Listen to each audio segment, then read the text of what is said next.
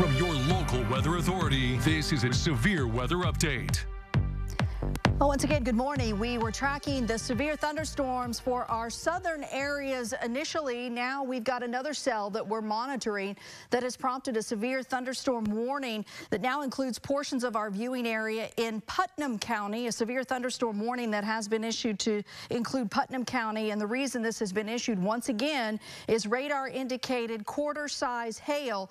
These storms are all moving east very quickly. This particular cell we're monitoring coming out of Putnam County right now, headed east toward Indianapolis, moving at 60 miles per hour. So again, we continue to monitor these cells across the area. It's not just that particular one moving out of Putnam County. Again, it has prompted the severe thunderstorm warning in effect until 11 a.m. But you can see the line extends back down to the south and to the west. So we're kind of watching this whole line of thunderstorms producing some gusty winds, some brief downpours, and once again, radar indicated hail with this particular cell that prompted the warning in portions of Putnam County off to the east.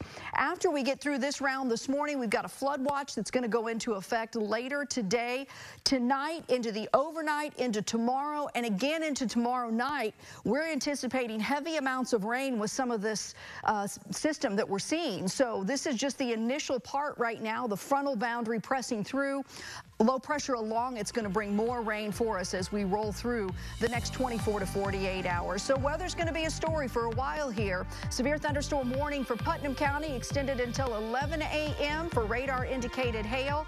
We'll keep you updated throughout the morning of any warnings that occur.